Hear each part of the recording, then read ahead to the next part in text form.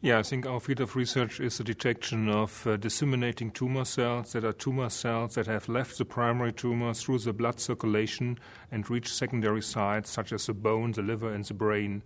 And we have developed some very sensitive detection methods to detect tumor cells circulating in the blood at the single cell level and also tumor cells that have home to the bone marrow at the single cell level. And the goal of this research is really to predict metastatic relapse in breast cancer patients and interfere therapeutically.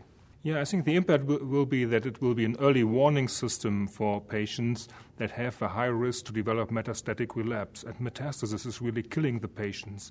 So if we could tell them very early on that there is a risk that tumor cells have been spread in their body, we could develop some therapies to kill these tumor cells and prevent the occurrence of metastasis.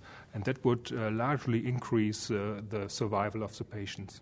Do you have any personal highlights from this year's San Antonio? Yeah, to me it was very interesting to see how the cancer stem cell field will be developing, because it's also related to our field, because we are very much interested to see which are the cancer stem cells that will actually form metastasis. And if we learn more about the markers that define these cells, that will be very helpful also for our type of research.